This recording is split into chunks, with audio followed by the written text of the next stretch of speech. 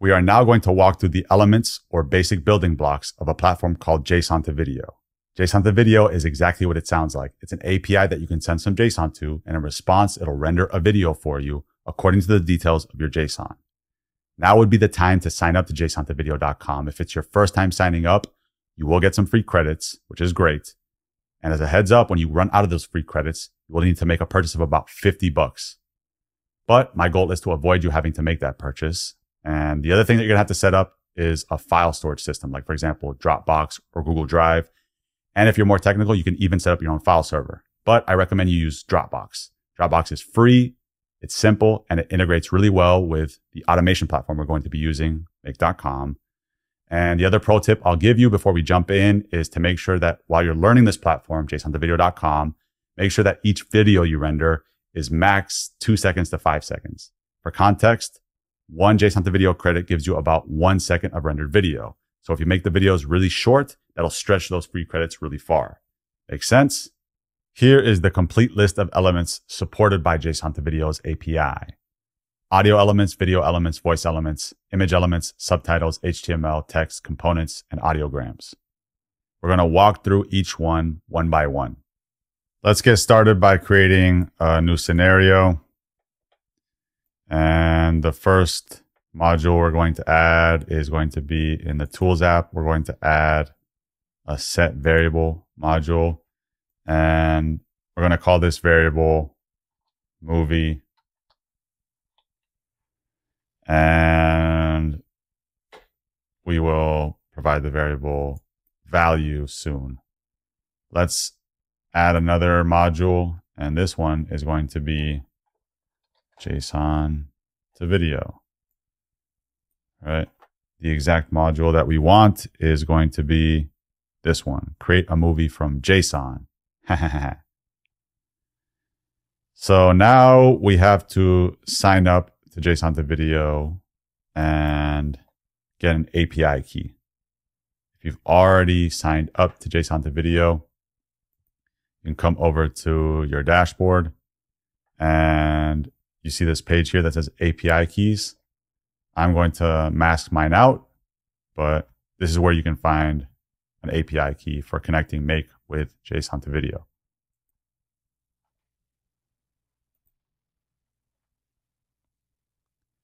And that's it. And we could write our JSON in here, but I prefer to reference the variable value out here. And let's save this and align everything. All right, let's get going by starting with this baseline JSON. And I'm going to be using this tool called JSON Formatter. This is a tool that makes it a little bit easier to work with JSON. You can collapse sections of the JSON when it starts to get large. And if and when the JSON gets a little bit misformatted, you can easily fix that by clicking this format button. All right, so let's bring that back over here. Here you can see the overview of a movie.json object according to the JSON2Video API. Each movie or video is going to have a certain resolution. This is a code that means 1920 pixels by 1080 pixels, right? This has to do with how pixelated the video is going to be. Lower or low, I should say, will make the video more pixelated, but it'll render faster. And we're actually going to put SD here. SD, I think, is 720 pixels across and maybe like 480 pixels up. I might have that wrong, but anyways, we're setting things up so that as we learn, it's cheap and it's fast. That's the rationale. And the other aspect of a movie is it's going to consist of scenes, right? And each scene has a comment where we can put the scene's name. There's going to be scene 1, and each scene is comprised of elements. Ha ha ha. And you can see there's also a key for elements that sits at the base of the movie object. So this would be useful for putting like a backing track across the entire video, but we'll learn about this stuff as we get deeper. But anyways, let's now add a audio element. So I'm going to add a JSON object inside of this elements array. And the way that we add an audio element is by adding the key type, colon, space, another set of quotes. And then here we're going to type audio. We're going to provide the source key, right? SRC, colon, space, and then another set of quotes. Here we are going to provide the URL to some audio file. I think JSON2Video supports MP3, WAV, maybe a couple other file types as well. But anyways, I've shared all these media assets with you so you don't have to waste time finding your own. And here in the audio folder, if you copy the link to this file and then come back to the JSON, you can paste it here. The only thing that we have to change is this last URL param. We have to change this to be raw equals 1. This tells Dropbox that we want to download the file, not view it inside of the Dropbox application. And because we're trying to avoid that $50 credits charge from JSON2Video, let's make sure that this video is going to be very short. So we'll say duration 3 seconds. And I think that'll work. So if we format this, yeah, this is important. So sometimes there's characters that you're not seeing in the UI, but are embedded in the JSON. It has to be formatted properly in order for it to work. So you can click that format button, copy this.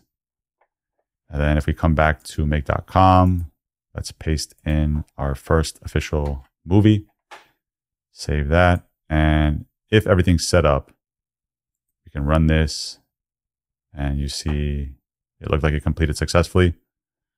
If we come to our JSON2Video dashboard over to the render logs page, we should see a new entry. Was I right? I said 720 by 480. I was wrong. It's 640 by 480. I was close. But we can see the video is 3 seconds. It took 3 seconds to make. If we click this, we can see it. Right? So that's our first movie. It's just an audio file. All right, let's rinse and repeat. So let's start with that same base movie. And because we're professional, SD, low, and then let's add a video element. So let's add a JSON object to the elements array of the first scene and put type video, comma, and here we put the URL of the video. I've provided a video file so you don't have to waste time looking for your own. Technically, this could be whatever you want. Anyhow, let's come back here and paste in the URL, and we have to fix this.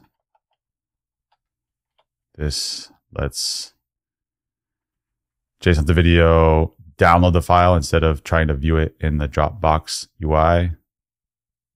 And the last thing that we'll do is make sure we don't burn our free credits if we're still on them. And let's make this video only 3 seconds.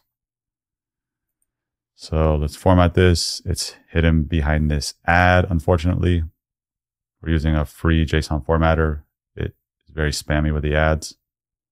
But yeah, we can click format and copy this into make and save. And let's run this again and come back to the render logs.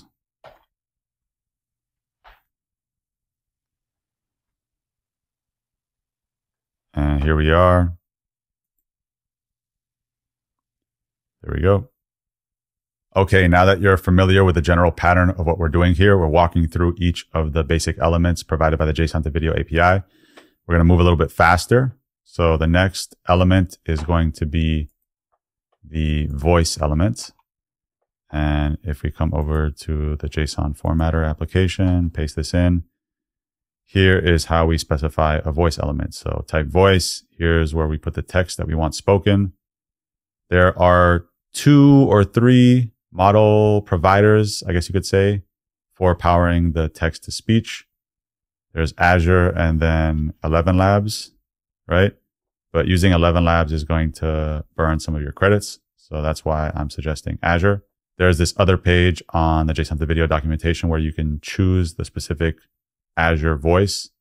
And let's keep this simple. Let's go with English. And just to mix it up, let's go with Duncan. And let's replace Emma with Duncan. And format this. Copy it into the make.com automation. Save. Run. That looked like it worked. And let's refresh the render logs. And play this. Hello, world. Great. Next up is the image element. So let's come back to the JSON formatter, paste this in. We have to provide the URL to the image. So let's come back here. I've provided an example image to you. If you want to use it, you can use your own as well. Copy this. Come back to JSON formatter. Paste. Fix that. And we're positioning the image in the center of the window. And we're going to show the image for 1 second. Let's format this, copy, and paste it into make.com. Save, run. Let's come back to the render logs, refresh. And take a look. Perfect. The next element will be the subtitles element. So let's come back to the JSON formatter application and paste this in. As you can see, the JSON is starting to get a little bit larger. But we can collapse it to get a better overview. Right. So for the subtitles element, you're going to need actually 2 elements. You're going to need a voice element or some audio that has audible dialogue. If you use the subtitles element with non-audible dialogue or like a piece of audio that doesn't have dialogue, who knows what it might spit out. But anyways, you'll see how it works. Here I've customized this and I am showing you here how to use a custom font. JSON2Video comes with some pre-built fonts or some built-in fonts, but for branding, you're probably going to want to choose your own font. So all you have to do is come over to Google Fonts and you can download one of these TTF files and place it somewhere on the internet. I've included it in the media assets that I'm sharing. You get the link and reference it like this. Make sure to change the URL param if you're using Dropbox. And these are styling changes. Anyways, I'm being a little bit pedantic. So let's format this, copy it into make.com, save that, run it. That looked like it worked. Let's come back to our render logs, refresh, take a look. Hello, world. Right, so it generates on-the-fly captions based on some audible audio. That's what the subtitles element does. Next up is the HTML element. And this element is pretty cool, except that you cannot do animations. That's my only gripe with it. But here we are. So we're going to paste this in. And here you can see some HTML code. And let's format it, copy, paste this into make.com, save, run, come back to the render logs, refresh, take a look, right? So this could be useful. The next element is the text element. And it does come with some animations and customizability. We're just going to test it with this plain Jane version. But yeah, you can customize the font and do some things, right? It does have some animation templates, I guess you could say, right?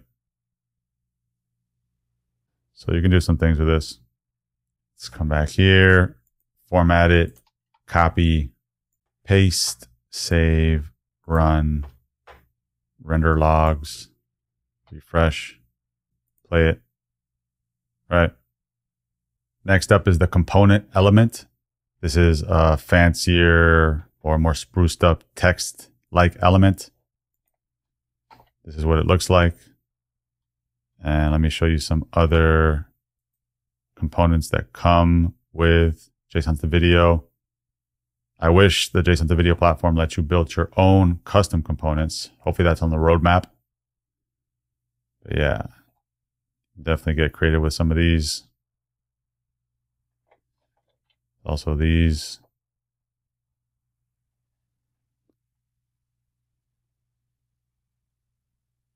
All right. Format, copy, paste, save, run, render logs, refresh. There we go. Let's play it. All right. We got a little news-like title, a little news crawl. The next element is the audiogram element, which, believe it or not, I was not able to get working. This is what the audiogram element looks like, though. It's pretty cool. I guess you have to play some audio in the background, and then it'll animate this waveform according to the amplitude of the waves in the audio. But anyways, if you're wondering how I figured out all this stuff, I pretty much read through all the documentation. So as a heads up, there are two versions of the JSON2Video docs.